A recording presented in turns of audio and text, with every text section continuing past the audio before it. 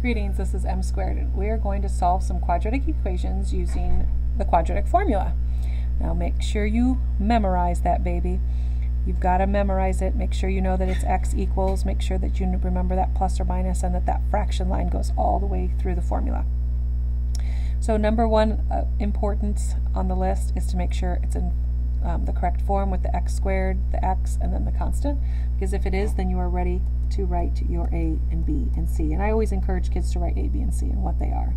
So a is 1 because it's the coefficient in front of the x squared. B is the coefficient, the linear coefficient, so it's -4, and c is your constant.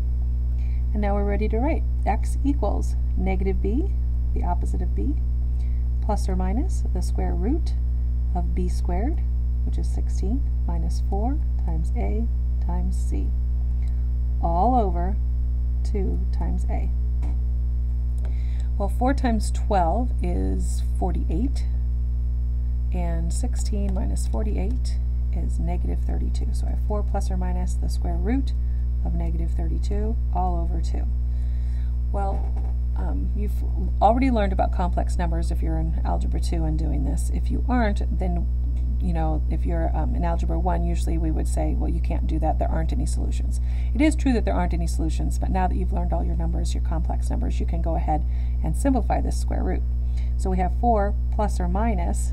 Now we know that -32 is -1 times 16 times 2.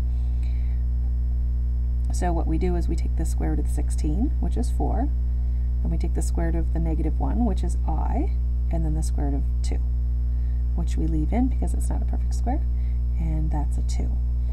And whenever both of things in the top of that fraction can be divided by this, you can go ahead and do that. And people write it different ways. Sometimes people write it in 2 separate fractions because when it's a complex number, you want it in that a plus bi form. So 4 divided by 2 is 2. 4 divided by 2 is 2, and there was an I, so it's 2i radical 2. So this would be the simplified version, and that's x equals again. Those are the, I guess, solutions, but they're really not x-intercepts. But that's the solution to this equation in you just have complex roots. Okay, so this one we need to move that 7x over before we're ready to use the quadratic formula. And notice I'm sandwiching it in between these two because I want it there so that I know that my a and b and c are in order, because sometimes if you leave it at the end, then you get the wrong the wrong b or c. So be careful with that. So now we're ready.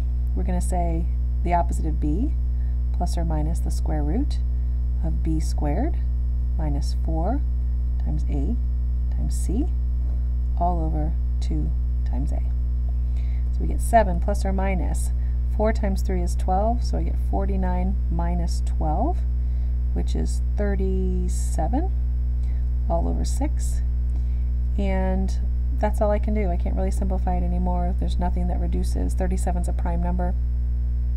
So that is my answer. That is what equals x. So that's how you use the quadratic formula to solve quadratic equations. Just step by step and watch your signs. And good luck. M squared signing out.